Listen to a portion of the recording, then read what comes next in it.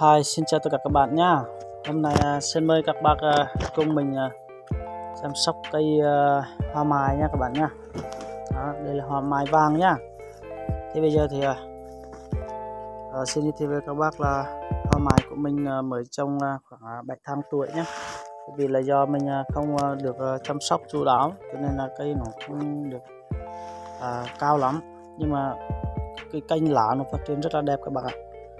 Ở đây thì xin giới thiệu với các bác là nếu có bác nào mà có nhu cầu làm kinh tế từ mai vàng á thì cũng là tốt các bạn nhé. Bây giờ nếu mà chúng ta trồng bình thường thôi, cây khoảng 5 năm tuổi thì chúng ta bán khoảng 5 đến 10 triệu nhá. Đó thì nhưng mà các bạn nào thích làm kinh tế thì chúng ta trồng cỡ 100 đến 1000 cây các bạn ạ, thì rất là tuyệt vời. Chúng ta trồng khoảng cách cây khoảng 3 đến 4 mét nhé, để cây chúng ta phát triển tốt. Đó, 3 đến 4 mét là quá tuyệt vời rồi các bạn ạ. Thì đầu tiên các bạn trồng thì các bạn phải bón lót nhé. Đây như cây của mình đây. Đó, chúng ta phải bón lót nhé. Nếu các bạn nào có điều kiện có nước thì các bạn nên vào buổi chiều mùa nắng thì các bạn nên tưới nhé, một tuần tưới khoảng 1-2 lần thôi các bạn ạ. Thì sau này các bạn 5 năm sau bạn có cái để thu hoạch nhé.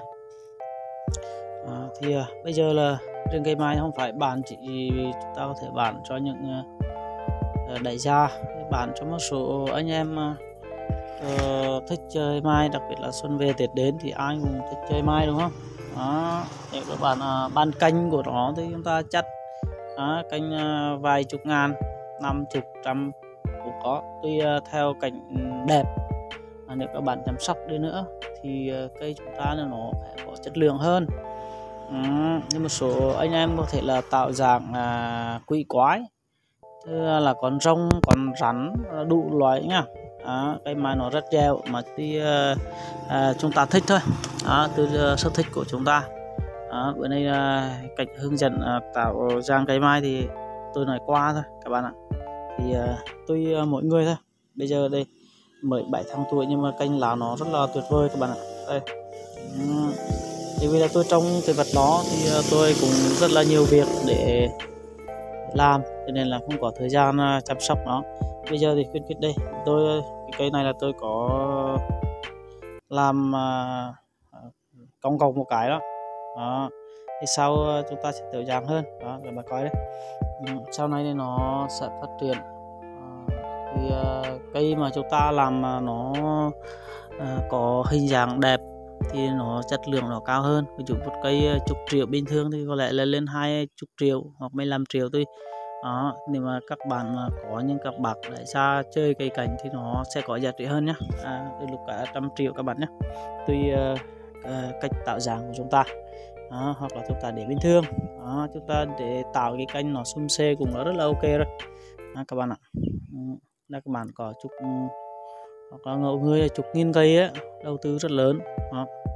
Bây giờ thì quy mô gia đình thôi, tôi cũng trồng cũng hơn mấy trăm cây nhưng đều tôi quay mấy cây thôi để các bạn tham khảo nhé. Đừng để đất của chúng ta là lãng phí. Chúng ta làm công việc văn phòng, công chức vân vân, viên chức chẳng hạn vân vân, chúng ta không làm gì, chúng ta chỉ trông chơi vào lượng lá thì nó hơi tiếc nhé. Các bạn phải đầu tư thêm. Cái việc này chúng ta trồng thứ Bảy Chủ nhật thôi. Thì chúng ta không có điều kiện chúng ta trồng chúng ta vật đó, cây thì nó tự phát triển, các bạn yên tâm. Thì bye bye các bạn nhé. Về video sau thì sẽ quay các cây to để các bạn tham khảo. Bye bye, chúc các bạn vui vẻ nha. Bye bye các bạn, hẹn lại các bạn video sau nha. Xin cảm ơn các bạn đã theo dõi video. Bye bye.